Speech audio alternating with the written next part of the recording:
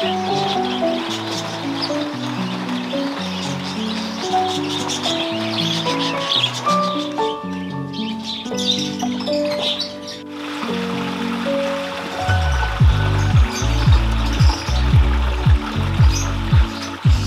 guys, it's a beautiful day once again and welcome back to Dexter's World channel.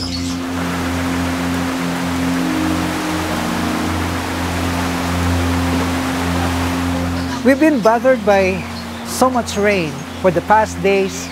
We're actually very concerned about the flooding, and not only that, this flooding caused a lot of destruction to our farm, but also it displaced thousands of people here in our community.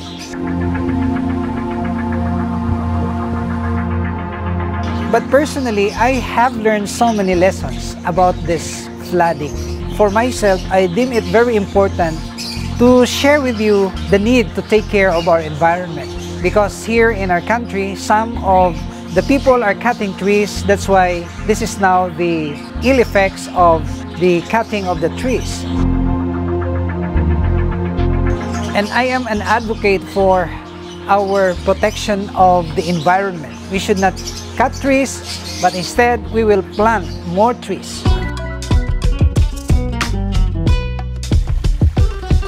So today's video, allow me to make an update about our lovebirds.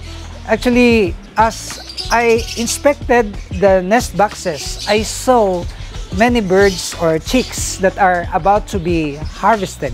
In our previous video, I told you about the aspect of care that we observe here, which includes the cleanliness, the regularity in the changing of the water, and then the green leaves that we can give to our African lovebirds. And many of those who have viewed that video were asking about the frequency of the moringa.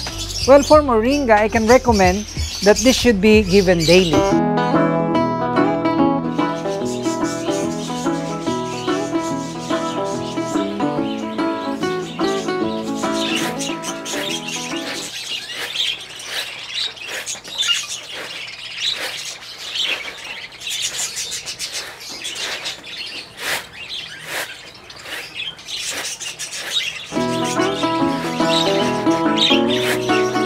I'm really very excited to remove all the chaps by winnowing it.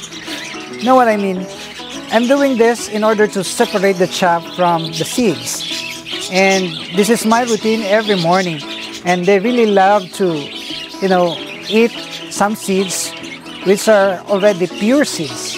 So they're gonna eat this one after we can remove all the chaps. And this is also one of the things that we're doing in order to preserve the seeds, because if you're not keen enough to observe it, you will suspect that it's not anymore usable because they're already chaffs. But then if you are going to winnow it, we can still get some good seeds inside in this container. So this is it. And you will see that the new bamboo that we have installed right here have already some eggs. Here we can see some eggs. And then over here, we can already see eggs. So you will see that barely around 2-3 weeks from the installation of this bamboo, they already have used this. You can see many eggs over there. And this is already very satisfying because you know that they like what you have done for them. Actually, this lovebird farming is not anymore difficult because we can already learn so much about the vlogs of different people with different experiences and different environments. And I've learned much of this from the other vlogs, of course, from our Indian friends. We have so many vlogs from our Indian friends talking about how to take care of this African and even these parakeets. And I learned so much also from them. And that's why I am also sharing my personal experiences in order for the others to follow.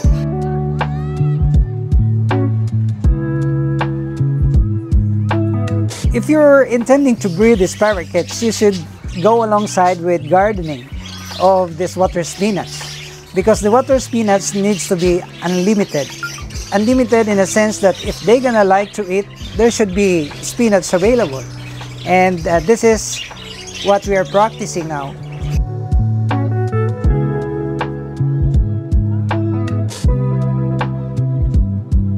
Today is morning here in our place, and you will see that they have already consumed half of this water spinach. Just allow me to share with you some piece of advice when you're gonna give the water spinach. We have to air dry this for a couple of hours before we're gonna give it to them, because the sap of this is actually not good for them if it's given fresh. So we have to dry this up for 3 hours, 4 hours, and then that's the time that we can safely give this to our birds.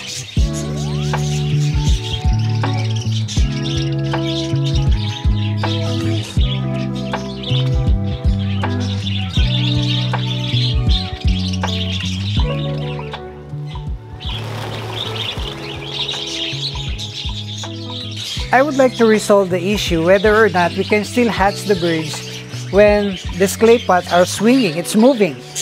I really had a doubt before, but now it already give us the conclusion that even though this will move, this will still able to hatch the eggs of our birds. And one of you said, well, it's just like in the normal or in the wild, because some of these birds are making nests on the trees and the trees are moving, so it's just normal for them to experience this type of environment.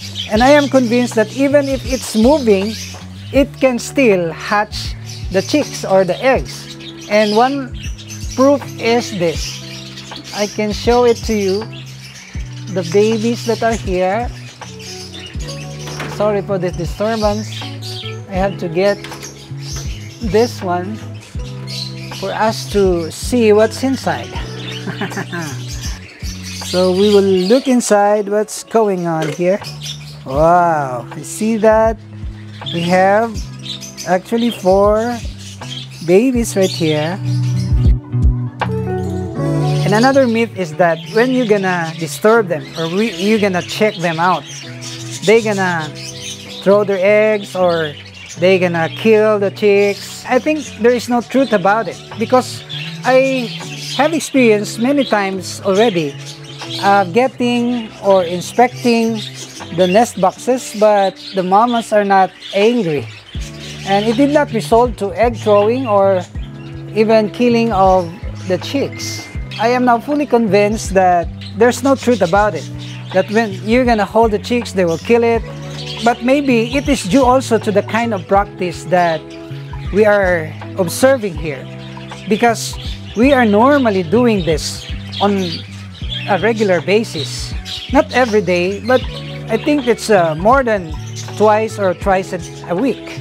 So in a week time, we expect whether there are spoiled eggs, there are dead chicks, and we're gonna get it out from the nest box.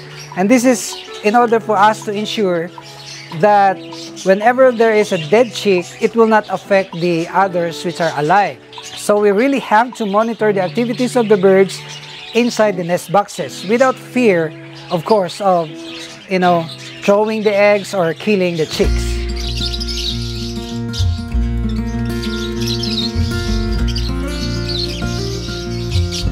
I had an experience before that one of the birds was able to escape from the cage.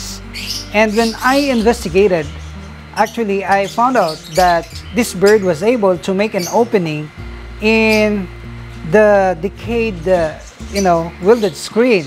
And these are the things that we should put in mind, that we have to be careful also about the surroundings. We have to regularly inspect what's going on there inside, because in my case, I have noticed that there is a gap between the roofings and this wood, the frame, so they can sneak out if they want to. So I immediately made a repair on this. I asked my staff to put some coverings, of course, with welded screen so that they cannot munch it. This is not to be neglected. We have to be keen enough observing what's going on, because these birds are really powerful and they really have this tendency to munch everything. So that if we can make our cage that durable, then do it, because we might end up losing them when the materials that we're gonna use is substandard.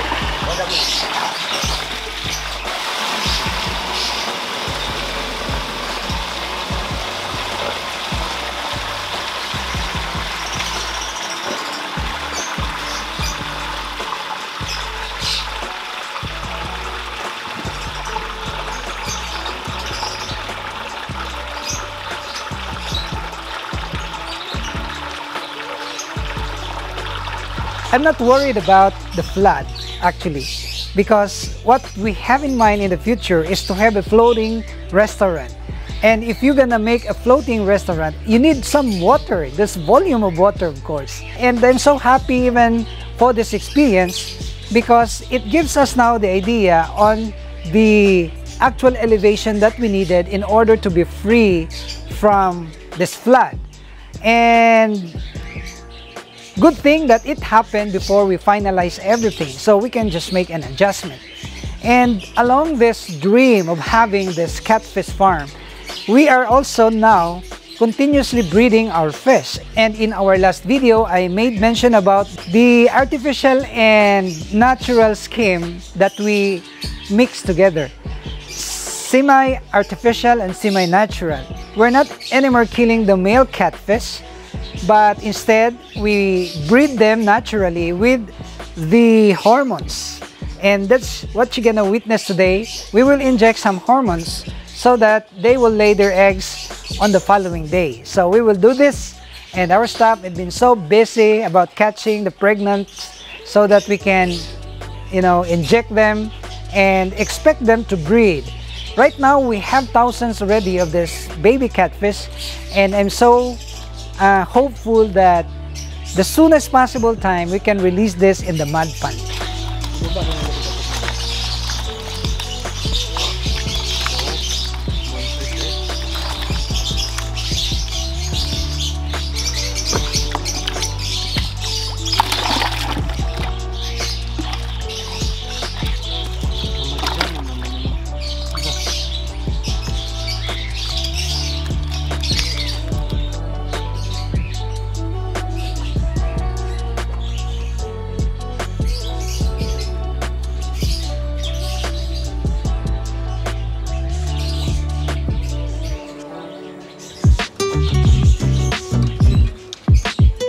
Let me explain to you how this operates, this artificial and semi-artificial and natural breeding.